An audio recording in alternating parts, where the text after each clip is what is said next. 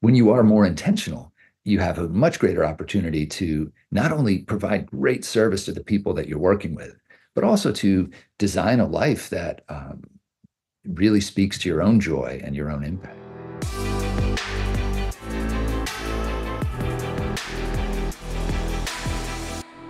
Hi, Alex. Welcome to Owning Your Legacy. And if you wouldn't mind, can you do introduction for our listeners? Yes, I'm Alex Johnston, the founder and president of Building Impact Partners, a philanthropy advising practice. And I would love you to share your story of how you knew this was your calling and really your purpose in life, because I think it was a zig and zagged road to get here, but a very interesting one. Well, thank you so much for having me. And that is such a beautiful, expansive question to start a conversation. And for me, now that I'm past a half century here, thinking about my calling is actually something that I do quite a bit. Reflecting on, I will feel blessed, but I know I'm in the second half of my life now, and You and me both. Great place to be. so I think the story of how it is that I focus on philanthropy and helping people give money away, it actually goes back. Probably to being in high school and really just having this sense that the world, and in particular the United States, there's so much promise, and yet there's so much potential that we leave undeveloped, whether it's people or opportunities for making the world a better place. And so I just became really fascinated about how we all engage with each other and how society works. And that actually led me to focus on housing first. I was also really interested in building houses, and Yeah. one was a licensed contractor. But I got very involved in Habitat for Humanity when I was in college and in grad school. I started the first campus chapter of Habitat for Humanity when I was in England, and Ooh. that led me back to New Haven, Connecticut. I grew up in Western Massachusetts, and I spent 10 years in the affordable housing space and ended up as director of operations at a housing authority. And at that time, I had a really good friend who was starting a school called Amistad Academy, a charter school in New Haven, Connecticut. And I saw the kids in that school, and they were many of the same kids that were in the communities that I was involved in the housing authority. And I Mhm. just realized, wow, as much good as we're doing here, helping people have a place to live, education has even more potential to be a transformative force. And so I Yes. spent about 7 years as an advocate around education issues. And then I made a transition into philanthropy. And for me, this is all the same thing. It's You're all right. about trying to make the world a better place. But just Eh, through, I guess I feel like uh, I've been getting closer to my point of greatest leverage in my journey.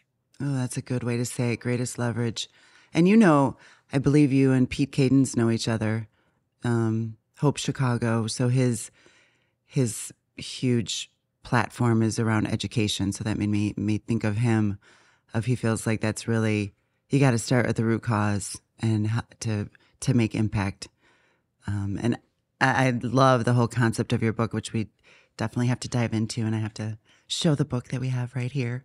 But really, it's great for not only ultra donors, I think is the way you call it, but I think just everyday people.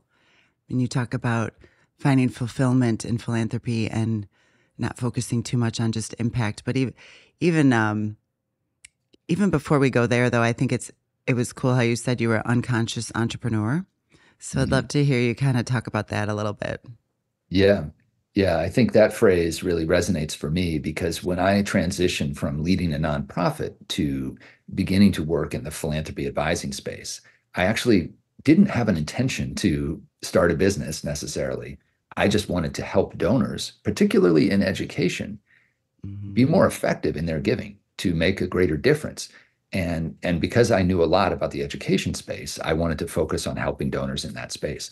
But I also realized that practically speaking, I needed to create an entity that, I could operate as a consultant from. And so that was an LLC that I created in 2012. And for the first year or two that I was advising donors, I was so focused on actually just doing the work of advising. I gave very little thought to the fact that I had actually created a company and I was now for the first time in my career running a business. Well, actually, that's not true. I you know, had a lawn mowing and house painting business when I was high school and college. But I don't know There's that that I, entrepreneurial spirit. It yeah, was so right there. maybe it does go back a little longer, but I gave no thought to the actual journey of building a business. And that phrase resonates a lot for me now because we actually run a training program called Advisors Accelerator for other philanthropy advisors now. And we talk with people who are solopreneurs about this journey. Because I mean, for me, it I probably spent 5 or 6 years without really thinking about working on my business. I was just Right. working in my business. And it's not that that's a lost opportunity. It's all part of the journey. But when you Right. are more intentional, you have a much greater opportunity to not only provide great service to the people that you're working with, but also to design a life that really speaks to your own joy and your own Mm. impact. And lives for others, as your employees, and really leadership is a complex animal. And one thing I learned as you were talking about that, I think I was listening to one of your other podcasts, was the difference that if you did a nonprofit for your business, that you wouldn't be able to advise people on political matters. That really struck me because I feel ignorant on political matters. And I think it's a lane that's important that you can do. And I never knew that the difference, that if you were a non-for-profit, that you couldn't do that. But I think I cannot be alone in feeling ignorant on political, like knowing, and you said sophisticated donors. So you said something really cool about sophisticated donors do use politics to make a difference and to make an impact because of that strong engine there.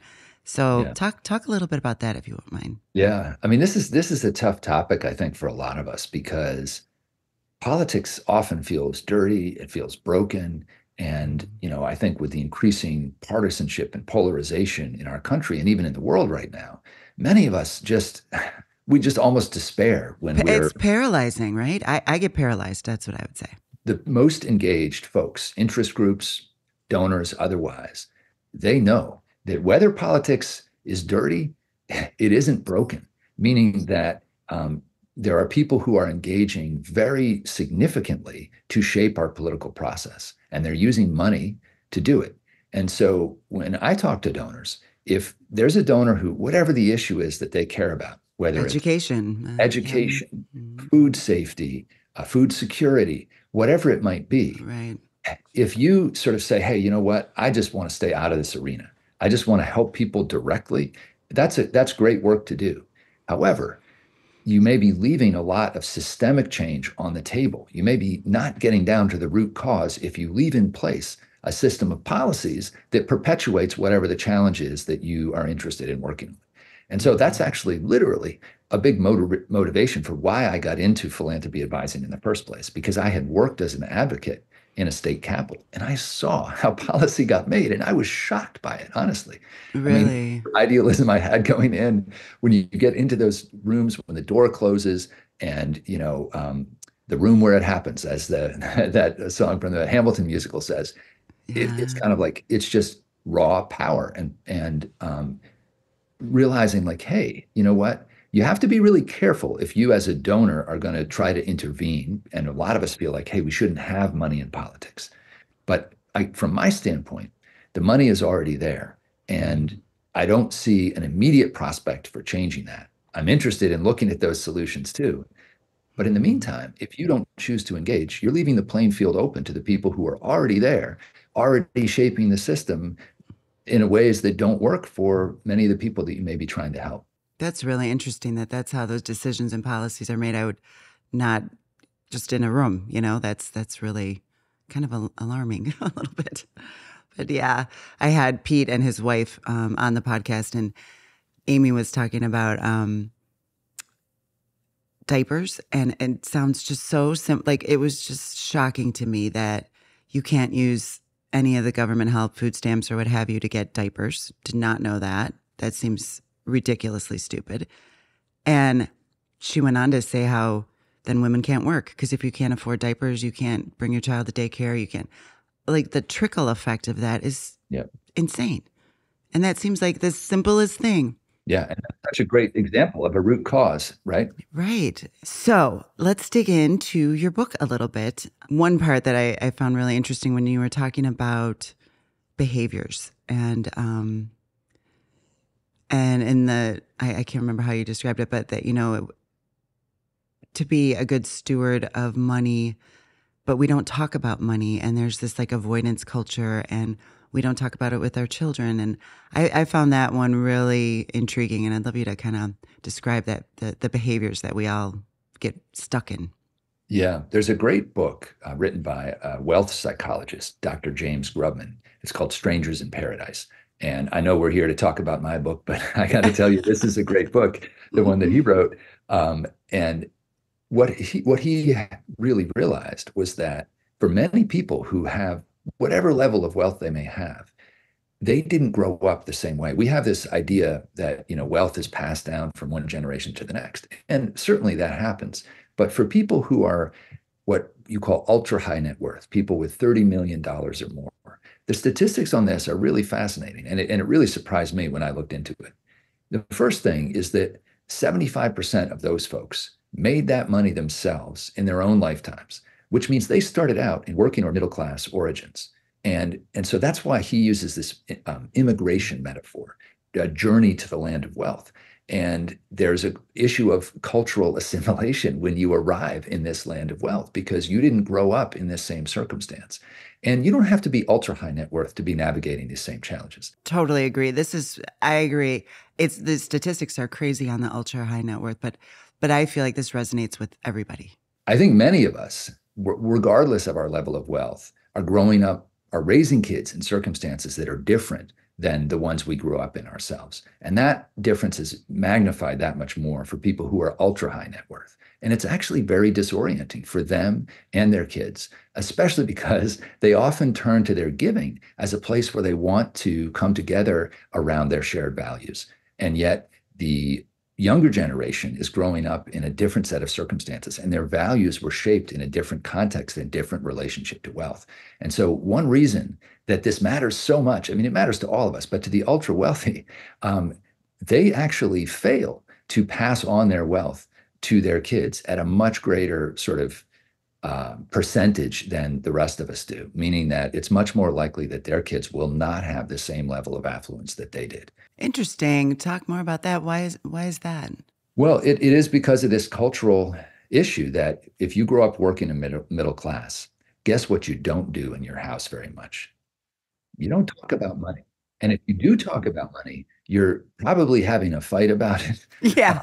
You're not Right. talking about how do we as a family creatively manage and give away money, but also sort of run our family businesses, et cetera. Right. That's why there's a whole raft of consultants out there that work on multi-generation family businesses because it's super tricky. It is super tricky. And I am one of those. I'd call it, I'm second generation. And again, like I mentioned, I have 5 boys, which will be the next generation. And I love this topic. It's just timely for me because had one offsite meeting, and I do have a advisor and a facilitator that helps with this with my kids. And we did an offsite meeting and started with values. So exactly where you were going, we had to determine, what our independent individual values were.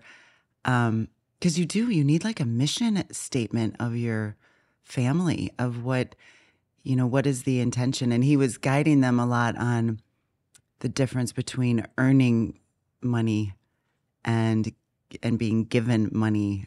It was a great, and just talking about it, just like you said, just talking about it is the biggest first step in not making it so taboo. Because I grew up, just like you said, my dad was very generous, but you don't talk about it. You never talk about it. It's the secret. And I think that's huge.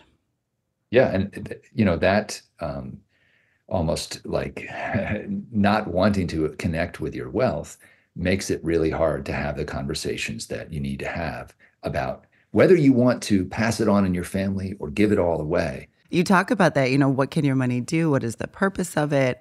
And I think it's deep thoughts. I mean, those are deep questions. Yeah.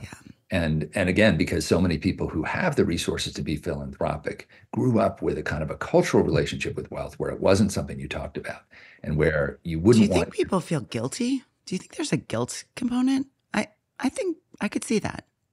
I think there is. I think there's also a fear component because Yeah. in our society, affluence is, we have a complicated relationship with it, right? If you think about reality TV, and we put so much cultural emphasis on sort of celebrating or looking at the lives of the rich and famous, and yet we also have a lot of judgment. And so I think there's a fear that some wealthy people have that they don't want their children to be viewed as the recipients of, something they didn't earn. And so they don't want their kids to talk about it. And they want to, and there's some families that even don't tell their kids. I mean, this sounds extreme, but there are families who never discuss money. The parents have made tens of millions, hundreds of millions of dollars. They put it in trusts for their kids, and the kids don't even know, even adult children, because they're trying to shield them from what they view as the corrupting influence of wealth. I kind of get that though a little bit because only around the concept of maybe it's not good that they know so that they know they have to work. They have to create their own dreams and their own life. So if they knew they had X amount of million in a trust or what have you, and when they're younger, they think, "Oh, I can live on that for the rest of my life." And you're like, "No, really, you need more than that to do that." And you have to. At least speaking for myself, I want my kids to find their passion and their calling in life, and feel Yeah. like, and use that, absolutely use that wealth for good. So Yeah. And there's certainly, for ultra wealthy families, there's an opportunity for the family philanthropy to become almost a a business, business, a yes, I way in love which that. the rising generation finds a purpose. And really, there's another great book called The Quest for Legitimacy, which is about, the children of ultra wealthy folks growing up in the land of giants and having to define their own path, and how hard that is. And in our society, we don't necessarily have a lot of sympathy for, ultra wealthy folks. Cry me a river, you're so privileged. Right, But right. I think there's actually a lot of pain and challenge in growing up in those circumstances. And so, without dwelling on Yeah, that too much, I absolutely. think Yeah. it does play an important role in philanthropy, and because philanthropy, giving back, can be a way in which the family finds sort of a way to connect with others through around the topic of money. And that's really why I wrote the book, because there's so Right. much money that's sitting on the sidelines. The wealthiest 100,000 Americans collectively have $11 trillion. And when we think about how much money is sitting in foundations, it's only a tenth of that. It's 1.3 trillion. So privately held wealth that people may have an intention to give away, but they haven't actually done that, is a huge resource. And in a world that's literally and figuratively on fire, there's a lot of opportunity for people to find meaning and purpose in the process of giving back. And it's not just the ultra wealthy too. All of us can Right. really benefit And from that's why giving. what you do is so important. And I love you were saying, oh, there was that one podcast you were on that I'm like, oh, I want my kids to watch it. It was the father son, Decidedly, yeah. decidedly. That And was that's a great show. that Yeah. was really good, really really good. But you were talking about the goal is social impact and fulfillment when they come together for meaningful giving, like that, because you do get. You were saying, impact. I say that all the time. I want to give where there's impact, but it can paralyze you again. On, like you say, some people just step out of philanthropy altogether because they get too stuck on the metrics. So Yeah. I'd like you to talk a little bit about that, maybe. Yeah. Well, I thank you for raising that. I think a reason that I wrote the book and is that one of the reasons people hang back from giving is sort of ironic, but we get so focused on this idea that we need to know for sure that we're making the biggest possible difference that we can with our giving, that it becomes like another job, like the pressure that you feel. And interestingly, most of us who give are checkbook philanthropists. We have a cause, someone asks us, we give to our faith community, and we don't worry about measuring whether it's making a difference. Most of us, we just write that check and we move on. And in some cases, we never even circle back. And and a reason for that is that sort of psychologically, like we think, oh, well, I'm only giving this much, so it doesn't really matter. Or I'm giving to the Red Cross and they're a big organization and everyone else does the same, so it's fine. But there's a certain point for people, usually, when the check size gets big enough that they start to say, wait a minute, I just wrote $100,000 check and I don't feel it's not responsible for me to give without making sure that this is really making a difference. And that's interestingly where the trouble starts for some people because they don't want to hire a philanthropy advisor. They don't want to staff up a foundation. They really just want to keep giving. But psychologically, they haven't given themselves permission to give and not measure the impact. And so they get stuck. And again, this book is really intended to be like a DIY guide for people who get stuck in that situation, to actually start some reflection exercises about what is really meaningful for them. So, because I'm not worried that your money isn't going to make a difference in the world. There are so many extraordinary organizations and extraordinary leaders and important causes out there.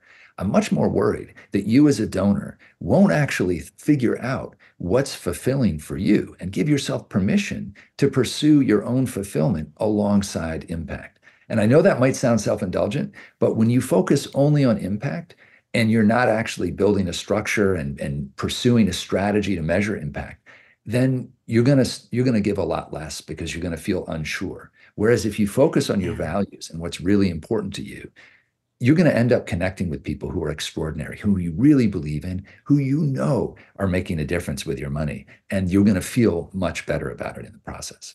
I love that. And in your book, I'd love you to touch on the decision tree because that it seems like can be used for anything, not even just giving, but it seems like a really powerful tool.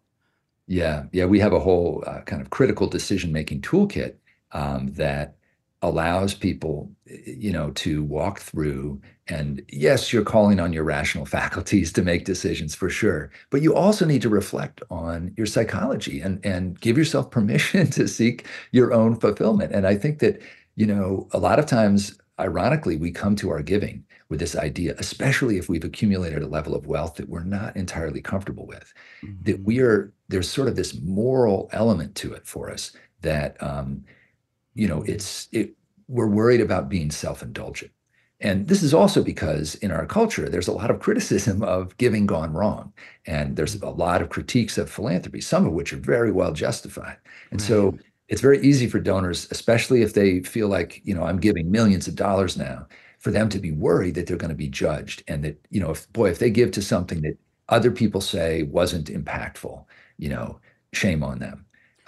And at the end of the day, I think one of the biggest, pieces of advice in the book is connection, relationship. Find organizations and people that you're interested in and build a relationship with them. And when you get behind those individuals, these nonprofit social entrepreneurs, they've dedicated their lives to the thing that they're working on. And the chance that they're going to take you for a ride or defraud you, it's so small. And, bad people are out there in every walk of life, but the worry that somehow your money is going to be wasted is often misplaced. Not in every case, and I'm not saying just, hey, send someone millions of dollars and don't worry about it. But if you get engaged and build a relationship with an organization and a cause that you believe in, you can have a lifetime of fulfillment, and your money can start making a difference right now instead of waiting, putting it off like a kitchen renovation project you never get to. Right. And meanwhile, whatever it is you care about in the world, your money is needed now. And I think you also brought up the point that it's not always money. I mean, sometimes it's your connections, it's your time. There's so many ways to get that fulfillment. We love Gigi's Gala is one of the, so it's Down syndrome. So Nancy Gianni's, her daughter's Gigi, and she started this amazing Gigi's Playhouses around the world. Now I think she's in like 40 countries, and just feels so, just going to the gala and you get to dance with the kids and like really connect with the kids. It sounds so silly, but it lights you up. You feel like this is why we believe in this one, Yeah. And so giving to something that has that personal connection. Right. When you believe in the person, and I really believe in her. So that truly does help. And you talked about the different, I can't remember all of it, but it was almost like kind of soulless giving. Like you had some different talk about that a little bit because that kind of struck me because I'm like, I love the gala. Now I feel guilty. So yeah, in the one of the opening chapters of the book, there's this graphic. It's like a 2 by 2, and the idea is that meaningful giving is where you're maximizing social impact and fulfillment for the donor, and that's what we all aspire to. But there's also selfish giving where you're just gratifying yourself and you're really not benefiting anyone else. There's spiritless giving where you get so focused on impact that you leave aside relationships and anything that's really fulfilling for you. And then that leads us to the third category, which you could think of as senseless giving, where, you know what, I don't enjoy it as the donor and I'm not making any difference out in the world. And you Hmm. say, why in the world would anybody do that? Well, a lot of people get stuck where they get involved in, and this is where I mentioned galas, right? Because if you get invited to one and then you go, and then it's sort of like sometimes it gets to be this reciprocal thing that becomes overwhelming where your calendar fills up and maybe there are causes that you don't really have a relationship or connection to. And so it's not uncommon for us to find donors who are looking for relief from that situation where their money has been spread out across many, many things. But Right. the gala that you described is very different, right? Because you have a connection there. It is meaningful to you, and you know that your money is making a difference. That's the sweet spot. She also works on having like work opportunities for the young adults in the program. And we're working on getting, there's a lot of jobs at Edlong that they can do in the sample room or in our lab. And really that lights up me and our employees. Our employees love that too, and it's just, it brings a different energy and a different light to the place. So Yeah. again, Well, back, it's not always money. yeah. I mean, all of us need that sense of purpose, and there are so many ways that we can contribute. You're right. It's not just money. It's ideas, it's cultural capital, political capital, social capital, physical capital, you know, Right. all Habitat kinds for of, Humanity, building yeah, houses. Like, I yeah. think that's awesome. So, kind of walk me through if I were to, sign up to be one of your clients. Like, how does that go? Well, I appreciate that question. And, I think we at Building Impact Partners have been in business for about a dozen years now. And over that time period, we've helped our clients give away over $1 billion now. And so, Congratulations. That's huge. You should be proud of yourself. That is very, very cool. Cool number. well, I'm very appreciative of the donors that we've worked with and their commitment to putting their resources out into the world. And it has been, it does feel like a privilege to work with them. And, typically when we're talking with folks who are thinking about gearing up their giving, we really walk through some of the frameworks, that just it's common sense, but that doesn't mean that it's common practice. And really helping people reflect on their values, their vision, and their why behind their giving. Because a lot of times the question that people come to us with is because of their own journey of giving. They've often been a checkbook philanthropist. And then as their economic circumstances have transformed, suddenly they find themselves with what they now view as a problem, which is I have more money to give away now on an annual basis than I feel comfortable giving away just writing checks. And so I need help. I need to know that my money is making a difference on the things I really care about. And so that's often where we start the conversation. But in order to unpack that, we often have to go a little bit further back. And sometimes people do come to us with a very tactical problem, and we're consultants and we'll come in and we'll help them solve that. That's interesting to know. Like, I'm sure I could think of 10 other things like that, but you can come to you tactically and say, this is something I'd really want to make a difference on. And you guys would advise. Yeah, yeah, literally, because sometimes it is as simple as connecting someone with a social entrepreneur, or sometimes Mhm. even someone who's running a for-profit business that is providing the opportunity to scale a solution in an area that someone cares about. And so we certainly work on, what's called impact investing. That's not our core focus, but we certainly do work with donors who are interested in putting resources to work in creative ways, not just pure philanthropy, but sometimes capitalizing or catalytic capital to get something going that accelerates some change in the marketplace.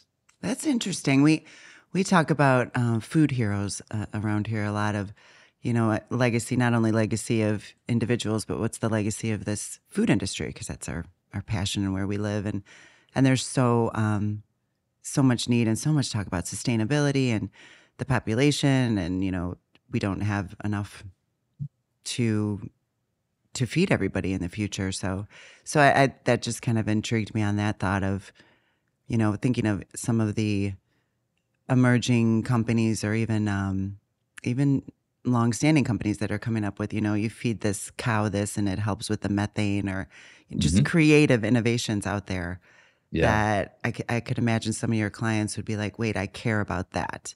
And Yeah. tell me who's working on things like that. And for people who are running active businesses, there's a beautiful opportunity sometimes to explore the way you operate the business. There's a guy, for example, in Australia, Andrew Forrest, who's a mining entrepreneur, and he's maxed out his R&D budget in his company. He's spending hundreds of millions of dollars to try to figure out how can we produce carbon neutral steel, and concrete. And how can we re-engineer the process of getting these minerals out of the ground and through foundries and then reduce the carbon footprint of that? And so certainly it's not the case in every instance that everything you want to accomplish philanthropically you can do through the way you run your business, but for a lot of Mhm. people, there's opportunity there that they haven't fully considered. Yeah.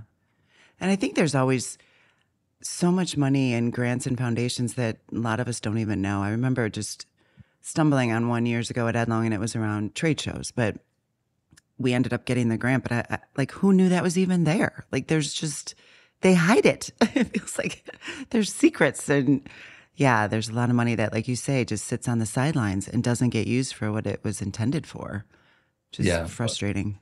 And I do think that for individual donors, the this question of measuring impact does become, an obstacle. But Yeah. it's not the only challenge that people face. I think there's also just the how do I make time in my life?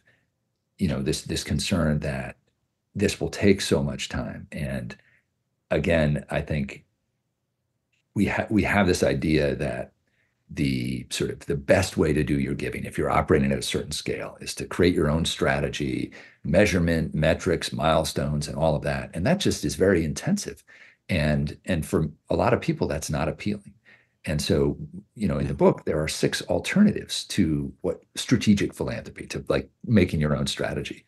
And most of them involve things like, we call it wings with no strings, what Mackenzie Scott has done, where she has, and um, after her divorce with Jeff Bezos, she had about $60 billion. And in the first 2, 3 years of working with that resource, she gave away $12 billion. And Wow. she pretty much did it.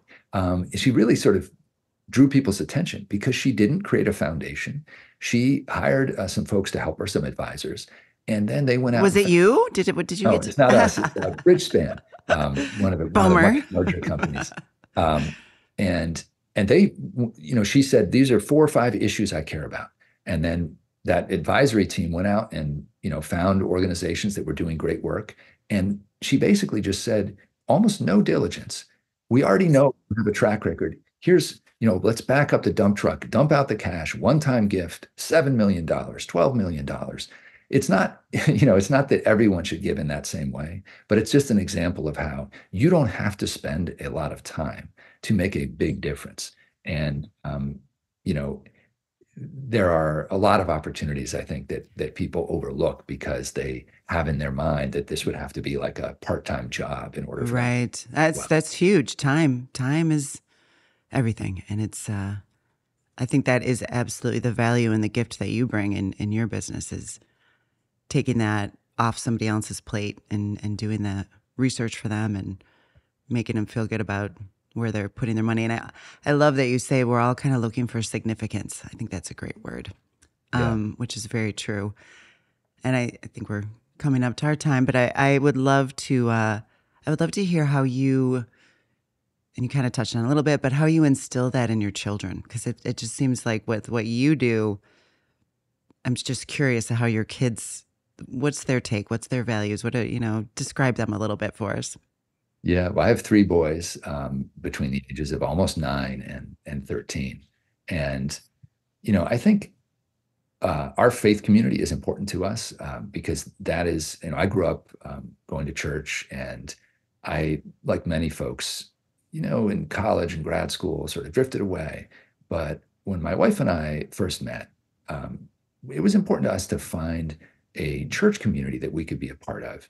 And that is not the only way to sort of express those values. But I think what I've realized in raising kids is that having a community of caring adults, other people that they can see and interact with who are acting out the values that we as parents have is really important because Yeah.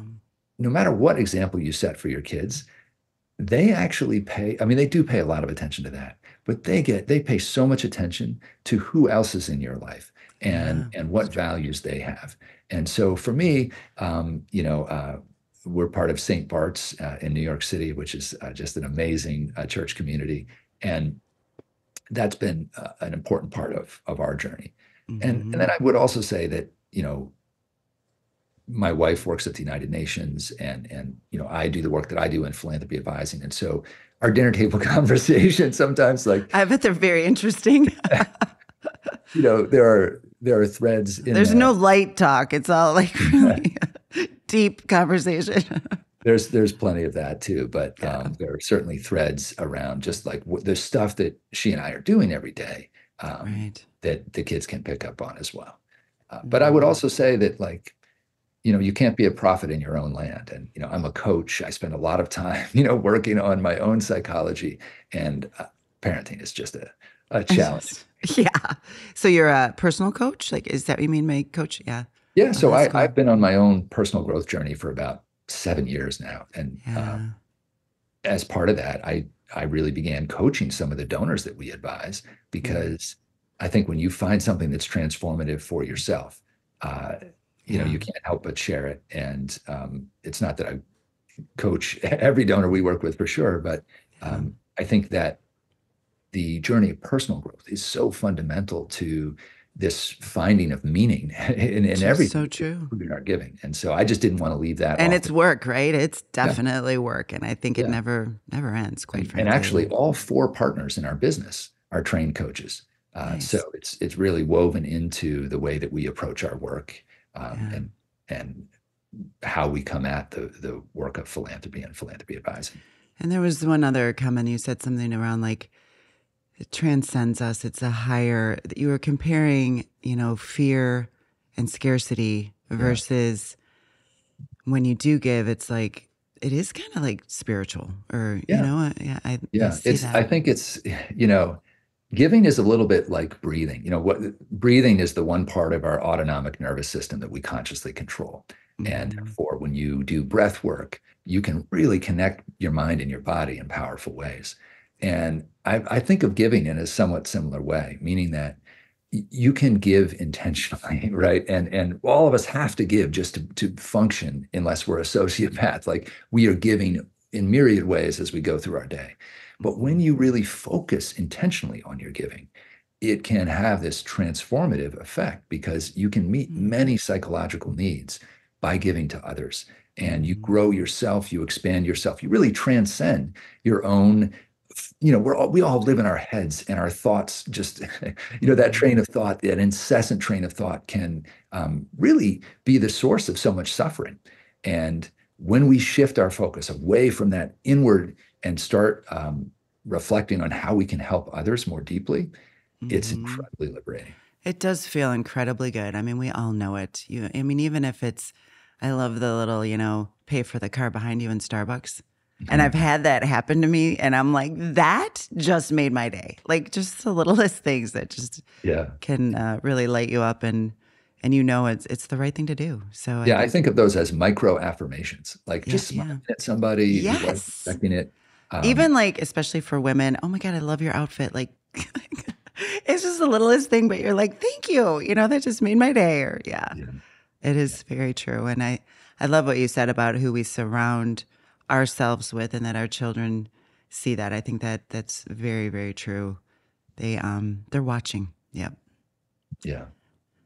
Okay, so on to the last question. So I would love to hear, I have a feeling it's going to be very profound, but what is the legacy that you would like to leave behind? Yeah, I love that question. And I love the whole way you frame your show and how Thank you you. ask the question of everybody who comes on.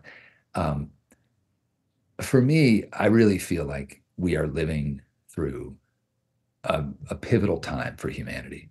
And we have made our world so complex and so interconnected that it's dangerous now, but there's also incredible positive potential.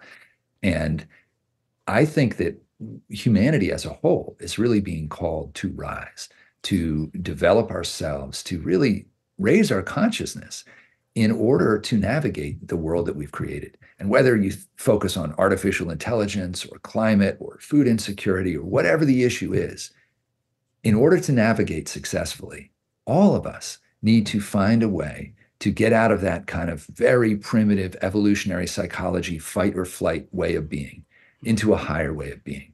And I believe that giving is a incredibly powerful pathway for that transformation that needs to happen inside each of us.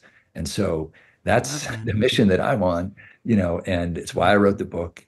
It's a huge part of what we do at Building Impact Partners. And I will feel fulfilled, when I know that I'm living out that mission. However much more time I have on this planet, that's the work that I'm called to do. I love that, and it's very unifying. I feel like you talk politics and bipartisan, but if you're all on a common mission for whatever charity or philanthropy it might be, it's unifying and working together and collaborating, and like that. It's what it's all about instead of this divisiveness.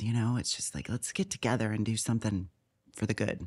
And that's the truth of it, that when we do come together as human beings, and we're seeking to help others, whether thinking about disaster relief, nobody's talking politics when they're filling sandbags, right? Right. Right. To prevent a flood in a town, or